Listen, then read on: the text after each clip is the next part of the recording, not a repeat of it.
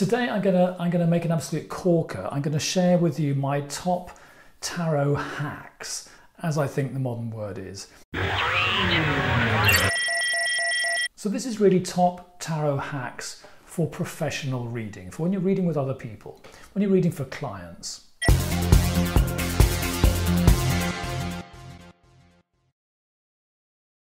Hack number one, before the client turns up, do a bridge spread. The bridge spread is the most simple relationship spread. Put down one card for you, one card for the client, and one card for the forthcoming reading.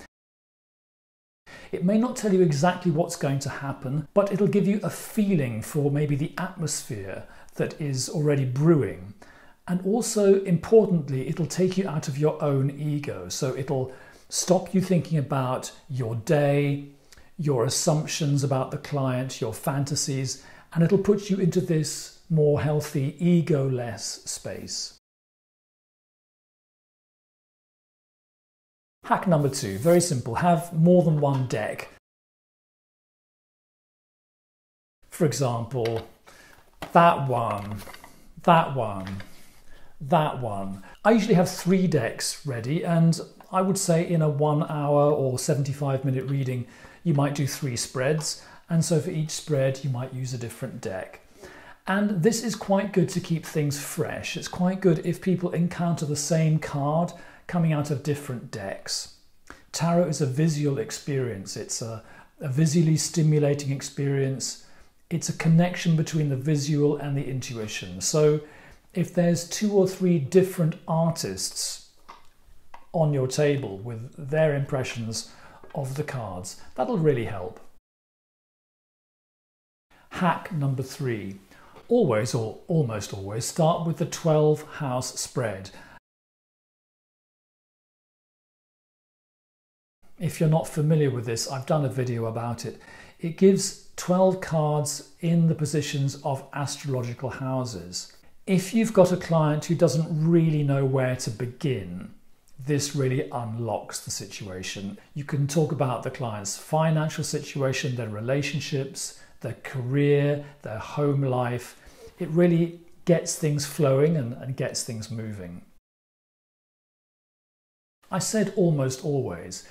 There's a kind of client that comes to a tarot reading because they have lost their way and they are looking for a way forward, but they don't really know where to begin, where to crack things open, where to start the conversation.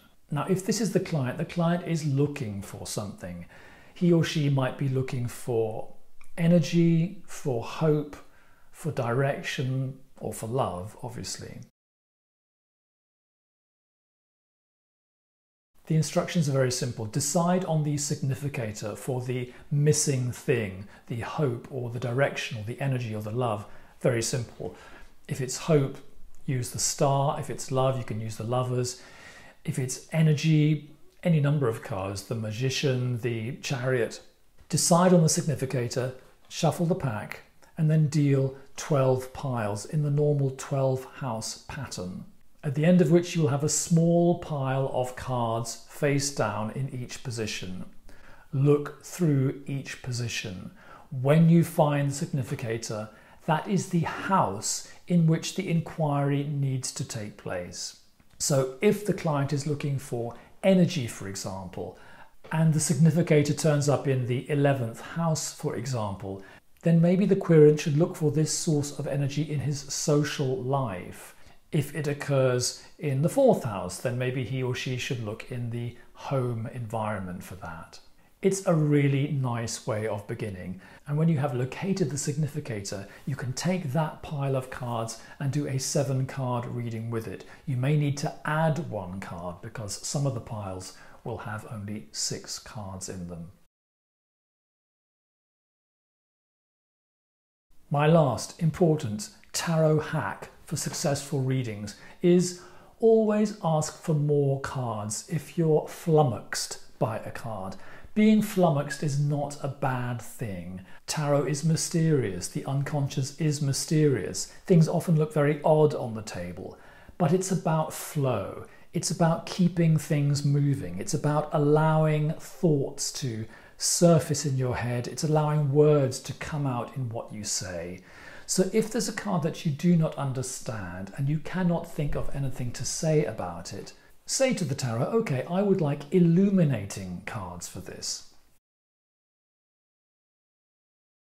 Put down 2 more cards at the side of the card that you don't understand, so that instead of being 1 card, that becomes a triplet.